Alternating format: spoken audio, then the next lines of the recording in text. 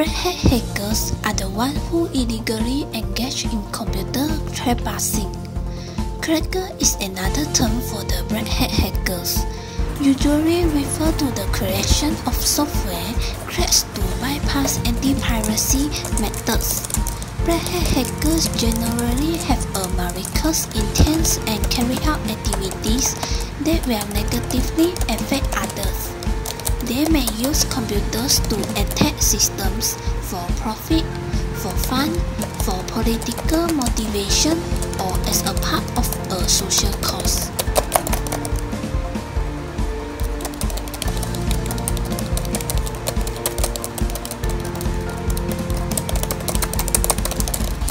White hat hackers are also known as ethical hackers. They do not participate in illegal activities.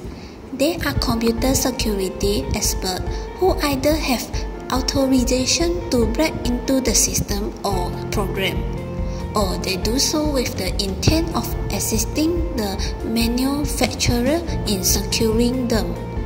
Such people are employed by the company, where these professionals are sometimes called snackers.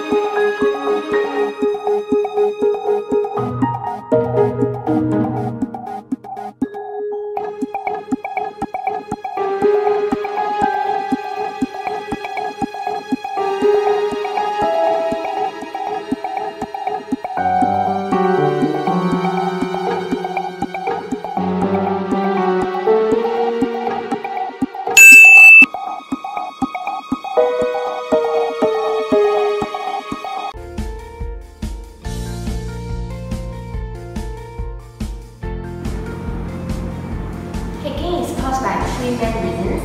The first reason is hacking for fun. Some hackers want to prove their IT skill and knowledge by hacking someone's computer, show something to their friends. Actually, they do not gain anything. They just want to seek for challenge and self-satisfaction. The second reason of hacking is hacking to steal information and money. Their common target is the bank and large company. For example, some hackers will intrude themselves to the targeted company to access their valuable and confidential information, such as the trade secret of the targeted company. The third reason of hacking is to disrupt the business of the company. The hacker usually will try to make statement with their hacking and show the general disapproval of the business itself.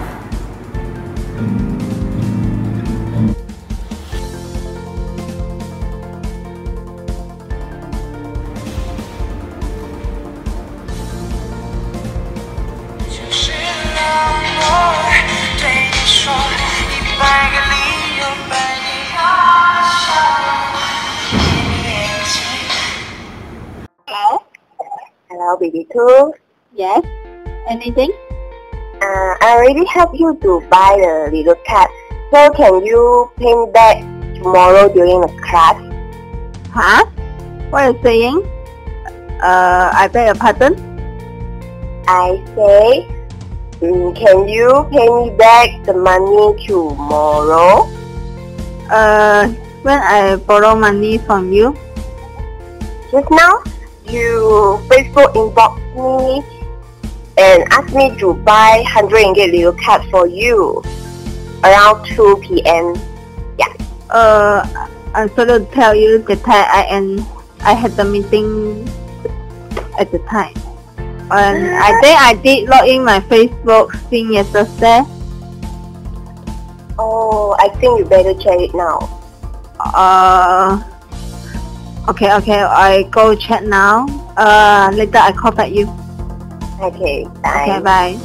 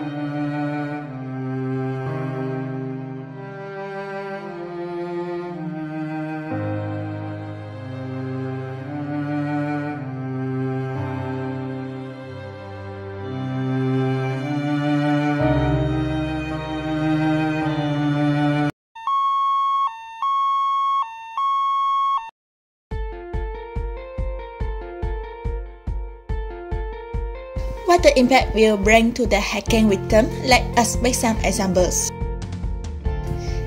Let the company being hacked, its reputation will be destroyed as well as its operation. The information of the customer, such as the email, credit card number, will be stolen in order to do some illegal online transaction.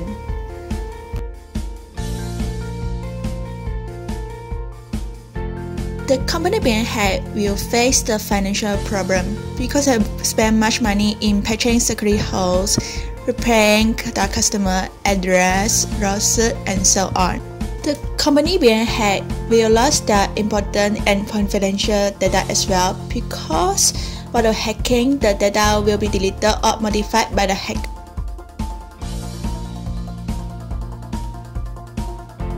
There are some solutions to prevent the hacking occurs. The first solution is do not connect your services to a computer that are not secure. Keep your password as secret and don't share it to others. Don't share your personal details by using public Wi-Fi.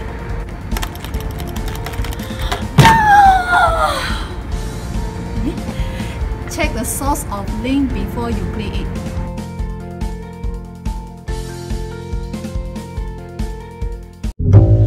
What do you know about hacking? Do you think getting into someone's Facebook account or Google account is called hacking? No, not really. In computer networking, hacking is any technical effort to manipulate behavior of network connections and connected systems.